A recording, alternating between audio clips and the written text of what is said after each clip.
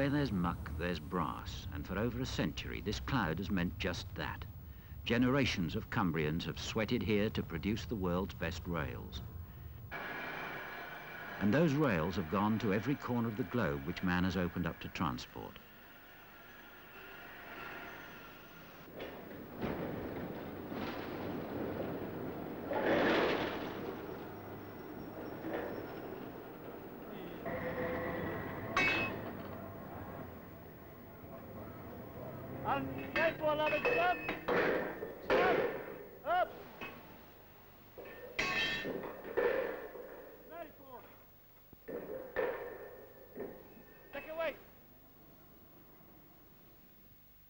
Sir Henry Bessemer opened the door to the steel age. In 1856, he patented the process which has been used at Workington since 1872. These rails lasted 10 times longer than any previously made. Basically, the method has changed little. Modifications have, of course, been incorporated. Bessemer had his early failures, but in 1858 he found that the hematite ore from Cumberland mines was the only one suited to his needs. This is the 1934 version, which is now closed down. Bessemer's first experiments had used only 700 weights of iron. This converter is capable of handling 35 tons, which it changes to steel every 40 minutes.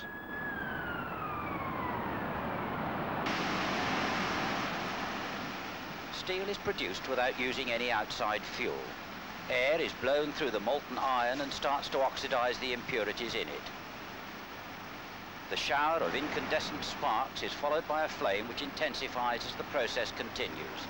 In the first stage, silicon and manganese are oxidized and also generate their own heat. The flame brightens as the carbon begins to burn. When the blow starts, the temperature in the converter is about 1300 degrees centigrade, but during the burning it rises rapidly. Formerly, the success of the blow depended on one man's experience. Today, an electronic indicator assists the blower.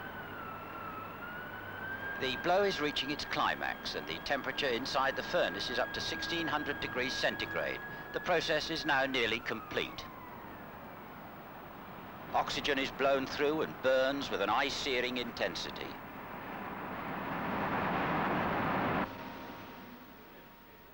The temperatures are charted from the comparative safety of a control desk. This is the only part which can be regarded as automated. A gentle rock ensures a complete mix and the last impurities disappear. The blow is now completed.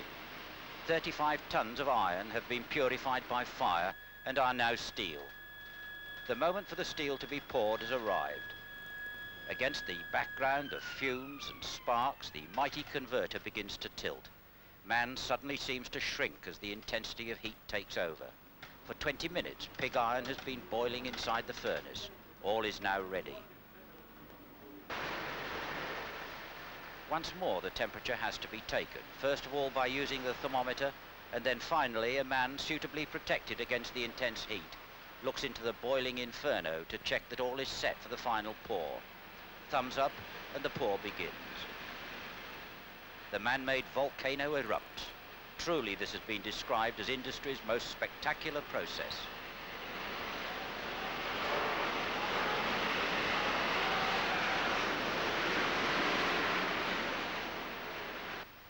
Carefully weighed additives to make the steel of the right specification are thrown into the ladle during the pouring.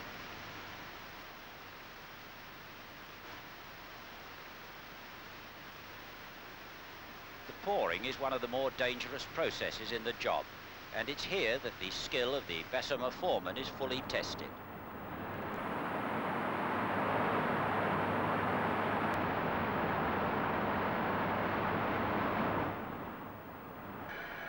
Some 30 tons of molten steel starts its majestic progress across the foundry floor to the waiting molds.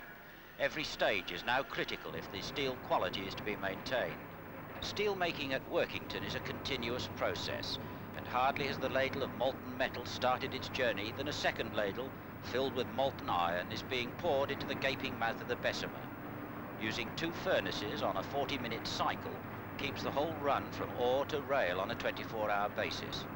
The method has been used now for 102 years, and for those who are interested in the statistics of such an operation, it's been estimated that in that time 25 million metric tons have been processed.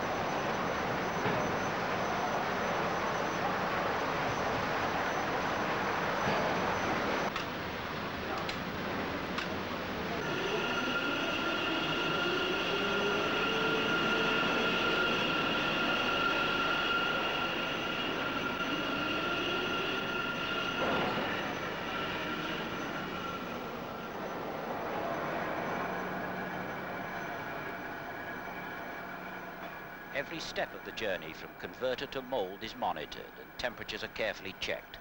Alloy additions are made to adjust the final composition. In effect, one man only is in charge of the operation of filling the moulds. The largest holds approximately 6 tons. Made of cast iron, they're filled when the operator lifts the stopper and the steel flows into the mould.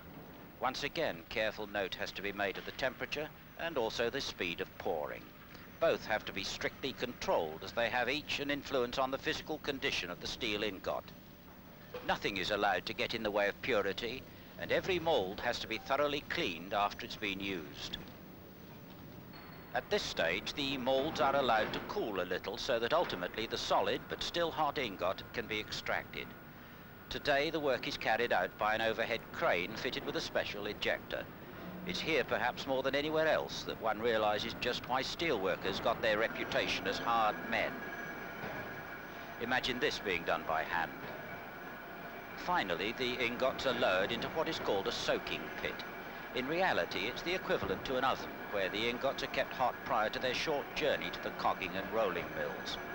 This is the last process, and the 4-ton ingot, now called a bloom, can be turned into either a rail or a sleeper according to demand. The entire operation is remote controlled from overhead cabins, and production can reach 5,000 tons a week. But what does this mean to Workington? Mr. Leonard Raby, General Manager of the works. Well, today we've seen the last cast of Bessemer steel made at Workington, but certainly not the end of rail making at Workington.